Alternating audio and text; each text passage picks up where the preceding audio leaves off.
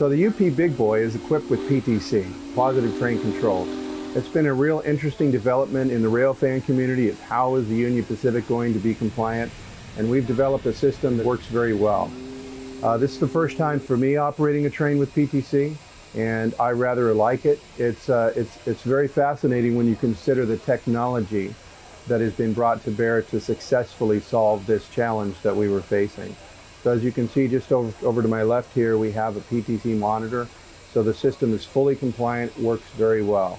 We have a map that is constantly upgrading, shows us any speed restrictions, signal indications, any type of work zones or other impacts, other trains and things of that nature. We can't actually see the train itself, but we do have signal indications and everything that is displayed on the monitor. So it provides a lot of good information for train crews, and it's a real improvement for safety.